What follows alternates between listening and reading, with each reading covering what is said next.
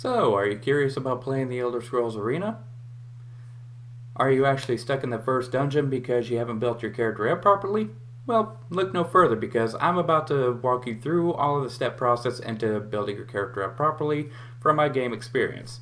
Hello everybody, I'm Harper94 and I'm about to show you how to play the Elder Scrolls Arena, at least from my experience when playing the game.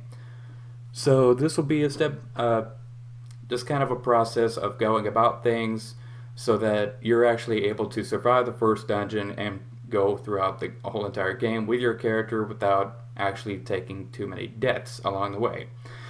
Now, before I get into it, the GOG version of this game does come packed with some goodies, including a full-fledged walkthrough called the Codex. It is essentially a full-fledged walkthrough of the entire game. It has maps, it has detailed stats about enemies, about certain races of characters, and so forth. It's definitely a very handy thing to have on hand, but say you don't have that on hand on you at the moment and you're confused as to what to do. That's where I'm going to actually walk you through. So with that being said, I'm going to start a new game and I'm going to show you guys what it is that I'm talking about. I'm going to skip that because so the main story is Uriel Septim is betrayed by Yeager Thorn and is sent off to another dimension, and it's up to you, the player, to actually go out and set him free. Now this is where you generate your class. I normally just select it outright, and I normally go with the warrior. Next we're going to name your character. It's basic RPG stuff. Gender, of course, I always choose male. Now here's the thing. This is the entire province of Tamriel. Excuse me. This is the entire province of Tamriel. Now this affects your race of the character. So you have High Rock, you have Hammerfell, Somerset, Valenwood, Elsewhere, Imperial Providence, Black Marsh, Morrowind, and Skyrim to choose from. Now since I like being a Nord, I'm going to choose Skyrim. Go with yes. And it goes into how the Nords are strong-willed warriors and they are resistant to the cold. Now here is the bread and butter of your character. You distribute points to your stats, making your character a lot better. So strength, this will affect damage, max kilos, and the agility here is going to affect your chance to hit and your chance to defend. It's given me 12 points to distribute, so if I distribute it all to agility, these numbers tend to go up. Now say like, I'm not happy with the stats. Okay, I go to done, and I have a chance to re-roll them. And I can do this as many times as I want to. Now see here, it's given me more points to distribute, and my agility is now at 41. Chance to hit, chance to defend is now -1, but if I distribute all 17 of it to agility, it's now at 58. My chance to hit and defend is now +1. That gives me more of a chance to fight against like smaller enemies in the starter dungeon. Now, damage I'm happy about. I'm not really too concerned about magic as of yet. So happy with the stats.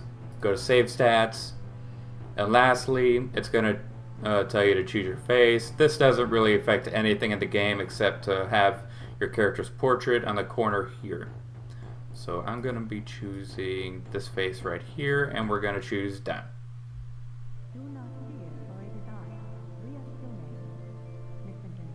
There are no others left to carry on this fight. Okay. I'm going to skip that for now. Well, I'm going to skip that. She's basically going on about how it's up to you to save the Emperor and restore peace to Tamriel. That's the first time she interacts with you. Gonna want to go and get this ruby key.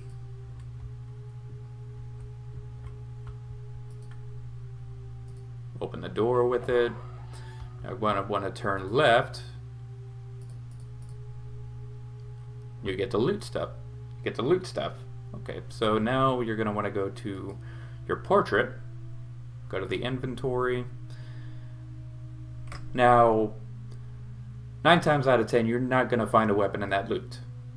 So it gives you a broadsword to start out with, if you're a warrior. Different classes have different kind of weapons to start out with. I'm actually going to start off with the battle axe. No, I'm going to use the broadsword. Now here, the text down here is actually instructing you on where to go, so you're going to want to go west, then south to find the shift gate. So west, and then south. You're going to want to push the A key to actually bring out your weapon.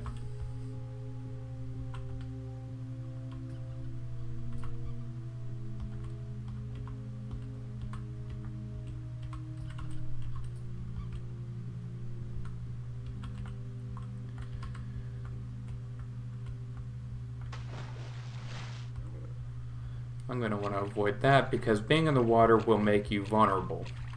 You can't pull out your weapon or nothing. So I'm going to want to go over here.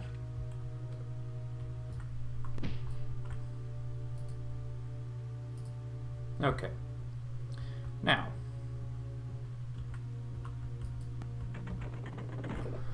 go over here, kill this goblin.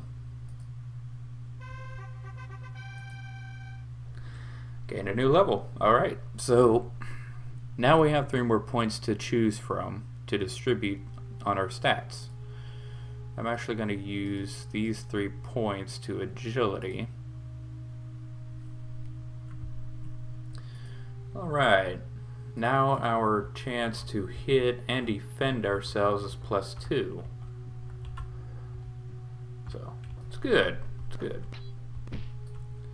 Now, it's your choice to spend however long you want in the starter dungeon. It does not give you a set time limit.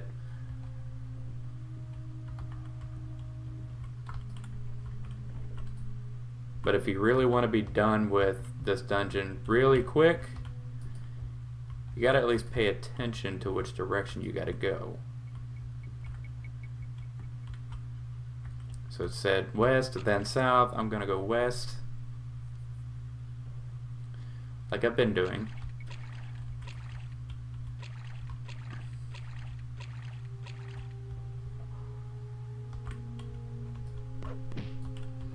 Kill that rat.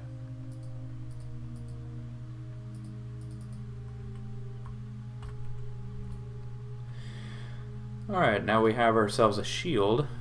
Once again, go into the inventory page and equip it. I'll equip one of these marks too, why not? Alright.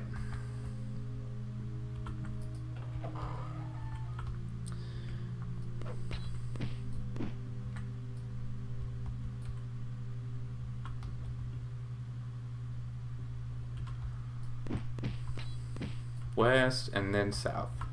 There we go. And with that, you've found the shift gate. Now I'm going to give you a clue as to what to look for. So when you push the M key, you're going to want to look for this green dot right here. That's the shift gate, and that's something to look for whenever you're playing the first dungeon. Now the Steam version and the other version from Bethesda.net, it's going based off of the floppy disk version, which means this has an anti-piracy measure. So because of that, you have to type in whatever number magicka is used to cast a certain spell that it gives you. type the number right, you get to go through. If you type it in wrong 3 times, it'll crash the game. So with that, because GOG goes based off of the CD version, we can just walk right on through.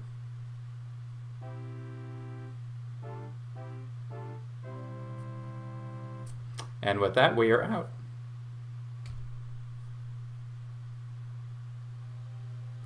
So yeah, put the weapon away. Now your best bet into completing the main quest is, before you start the main quest, you're gonna want to level your character up. That's the main thing you're gonna want to do before chasing after the Staff of Chaos. I'd recommend until level between somewhere level 5 to level 6. That's when you're going to want to start to look for the Staff of Chaos. But until then, you can actually find dungeons, explore the wilderness, wait till nighttime so that the monsters come out, or just spend your time in the dungeon and level up that way too. Any way works as long as you're leveling up. But in any case, that was the first dungeon. Hope this video actually helps you guys in terms of actually playing the Elder Scrolls Arena, and I'll just see you guys around in the next video. So thank you all so much for watching. If you guys like what you see and you want to see more, subscribe today, leave a like down below. Any opinions you'd like to share, comment down below as well, and I will see you guys around the next video. This is Harper94, like always, signing off.